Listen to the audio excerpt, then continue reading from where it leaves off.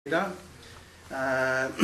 rā hikurangi maunga, hene amaru e mihi atu nei ki a koutou, nā reira tēnā rā tātou haramai nei rui te kaupapa.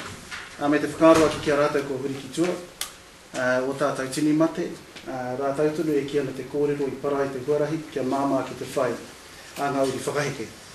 Nā reira ngā mate, haere atu rā, hoki mai ani ki a tātou I te ao ora nei, tia hei maurura tēnā tātou. Kia ora everybody. It's really cool to be here today because for me reggae music was about kaupapa Māori, the two go hand in hand. And I'm going to talk about how they do that and how it's done that for me over the past 25 years of playing music. I started with a band called Aotearoa, which was an interesting band at its time because I think it scared the crap out of the establishment to some extent because the messages that we had in our songs were so direct. We weren't telling anybody how to live, we weren't telling anybody how to be, but we were going to hui and we were recording what was being said in these hui and putting them into our songs, or I was anyway. And I think the most popular and famous of those songs, if you could call it that, was a song called Maranga Ke Ai, which was written by the guy in the overalls. That guy is now a High Court judge, believe it or not. And a fantastic frontman, a fantastic composer and orator and all the rest of it, and he's turned out to be a very, very conservative judge. So, former head of the, I think he was the head judge or whatever it is, the top judge, whatever they call them, in the Māori Land Court, and he moved into the High Court in the last 3 years. So it's really, really interesting to see where these people have gone. This woman over here was the toughest person in the band. You didn't pick a fight with her. That's Ngahiwi. And she now is, I think, firmly ensconced at the Puni Kōkiri as a public servant. This guy here, you can see there's a really young fella at the back here. That's now Maka McGregor. Some of you might know Maka, but he's standing behind the guy with the overalls. Maka was 14 at the time. This was taken in 1985-86 at the Greyland Festival. And the reason I put it up here is because it's got a really, really interesting story. Marco was 14, we had to hide him away when we walked into gigs, otherwise he got kicked out by the bouncers because he basically grew the mo to look a bit older. So it was like Justin Bieber with a mo. This guy over here, playing the bass and the glasses, he was only 16 at the time. And between the two of them I had and this third guy over here, he was 15, his name was Solomon Simmons. And my mission in life was to look after them, make sure they didn't get into any trouble because their parents were going to kick my ass when I got home. So they had, so it was a really, really interesting band. So we got those three guys there. Maka, I think, of the three, has gone on to do some really interesting things, and he's taken the Kaupapa Māori platform that we laid in that band and kind of put it into his music, which I really enjoy. Lucy Fully's in the middle there. I don't know what's happened to Lucy. And the guy at the back is Samoan Ngāpuhi, his name is Taifui Maono, one of the Kārina family from up north. But at this particular gig, we also had a fourth member, another member, who you can see just behind me with my flash Yamaha guitar. And that was our manager. His name was Hemi Horn, and that was the first and only gig he ever played with us. And we had a guy called Charles Royal, who's a well-known academic now playing keyboards. But he and I were having a bit of a thing, so he didn't turn up to teach me a lesson, right? And so the manager was a bit of a, he's a nice keyboard player, except when you put him in front of a crowd, then he just turned to crap and just melted. And so the whole time behind me I've got this, what's the song? What's the chords? What's the chords? You're freaking me out. And his hands are like this, he can't play. I'll tell you what, man, I was just about to turn around with the guitar and go bang, because he annoyed me for the first 3 songs. That's all I heard. You're freaking me out. What's the chords? What's the song? And I just motioned to the guy on the desk to pull his channel out, and we just played, and I just laughed the whole way through it. But added to that was we were supposed to play second to last before the Pātea Māori Club, and there was like about 10,000 people there, right? Dalvanius at the last minute, as Dalvanius does, said, no, we're going to play second last. You guys are going to finish, right? So the Pātea Māori Club goes on for an hour.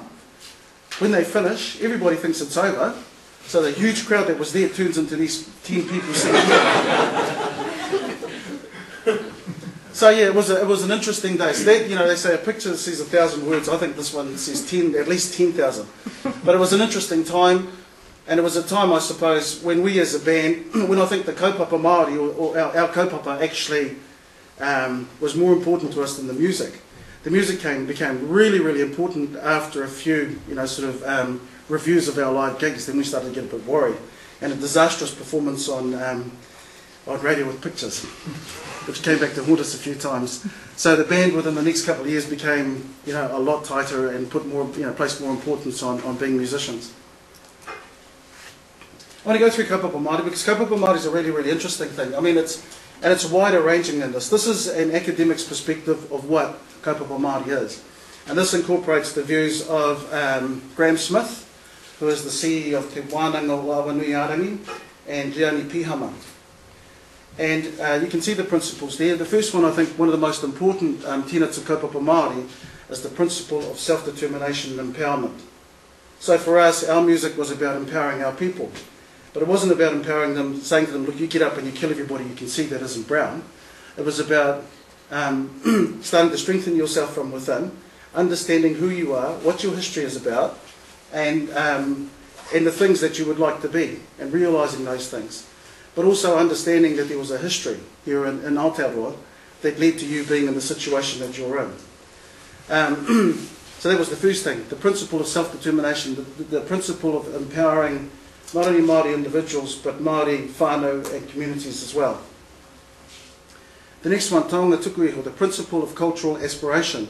And for some of us, taonga tukuiho is about inheritance. It's about the things that you receive, not just the material things, but the things you receive for your whakapapa, your wairua, your DNA, I suppose, your characteristics, the things that make you who you are. And generally, it's a sharing of your two parents.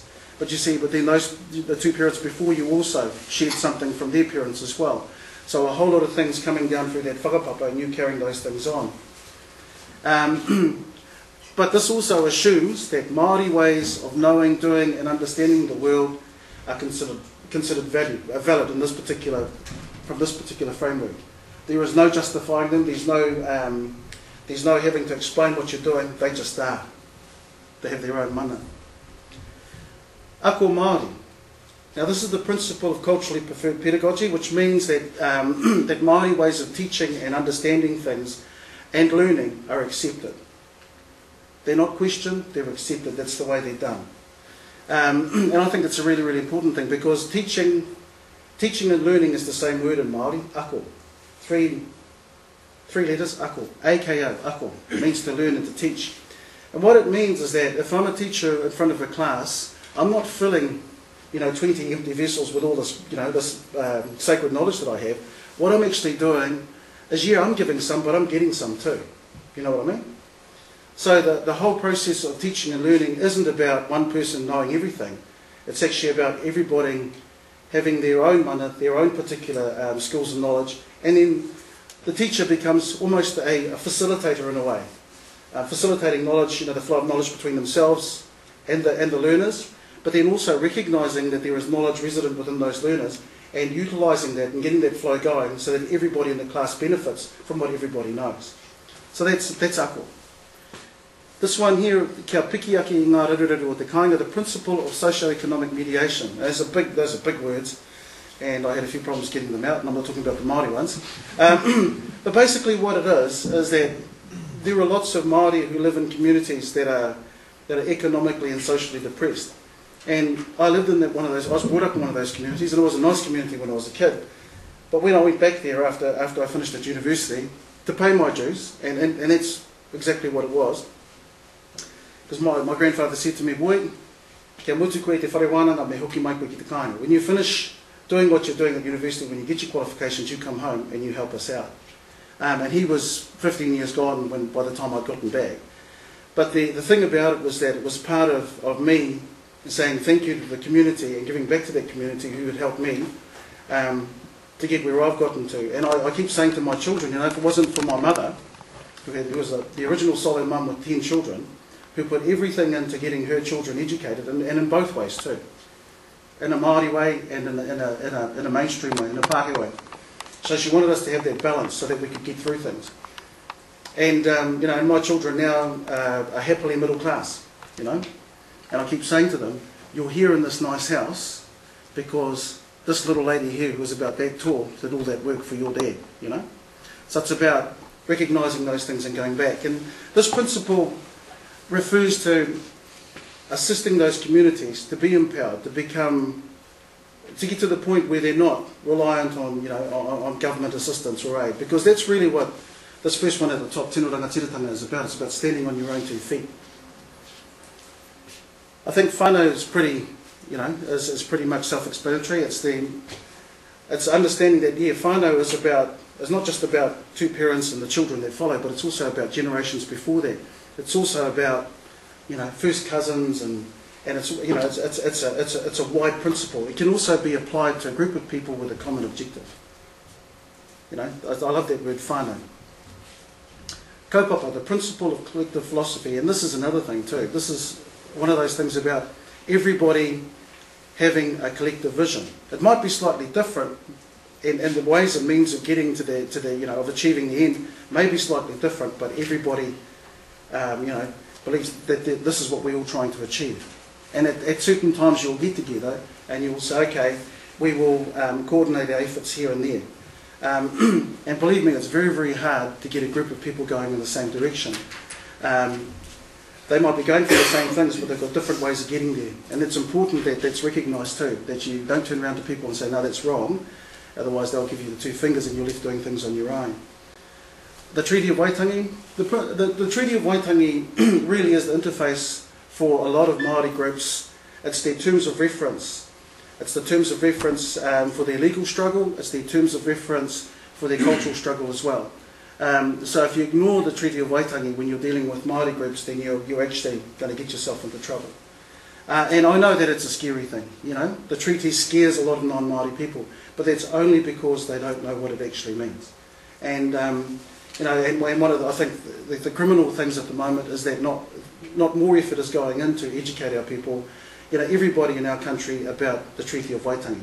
Because I'm so tired of going onto websites and stuff, these Maoris getting all this money. And I have to resist the temptation of trying to answer every piece of crap that I see on those websites, So I move off that and pretend I'm blind. And this final one here is ata. It's written as ata, but it's ata. And the word ata in Māori, ata haere, ata whakarongo, ata kōrero, means to be careful, to be considered in what you do. And I think that's really, really important. I think some of my brothers and sisters don't practice that. They go rushing in. And then later on realise, oh crap, I've created more damage than anything else. So I think that principle is a great one as well. So that's an academic view of Kaupapa Māori. And in short for us, Kaupapa Māori was about practicing all of those things. It was about practicing being whānau. I remember we played at Waikato University in about 88 or 89. And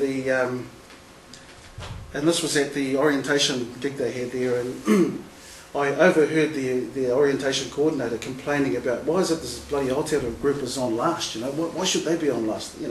Surely Sneaky Feelings, who was a flying nun group, should be last. And at that time, and I think it was just before you joined the band, we had Moana Mania Puzzle Jackson out the front, Mere Wellington. It was a big band, and we were cooking. We'd finally got to where I wanted the band to be. And so I thought, it's okay. Then the Flying Nun guys turn up, right? And they were all these skinny white fellas. They look like they haven't been paid for for a couple of months. They all look really hungry and they've got no roadies. And these little wee guys trying to lift these big amps. So I walk over to the guy I thought was the leader and I say, hey bro, do you want a hand? He said, what do you mean? I said, guys will come and load your gear out. So out jump these beefy brown boys, and carry all this gear inside. And then later on we're sitting down to eat and somebody's gone downtown and got a big pile of fish and chips, right? And these poor guys are sitting over there with nothing to eat. So they said, hey, we can't eat in front of those fellas. Look, they've got nothing to eat. So we went and we got them and they came and ate with us. And it was really interesting. During that kōrero that we had, they said to me, hey, we thought you guys were really aggressive. I said, what do you mean? Well, yeah, they all reckon you guys are anti-white and all the rest of it. And I said, no. That's just the press, bro, But it was our way of expressing our kaupapa Māori by saying to them, this is our gig. It's not just Aotearoa's gig because we're headlining. It's everybody's gig.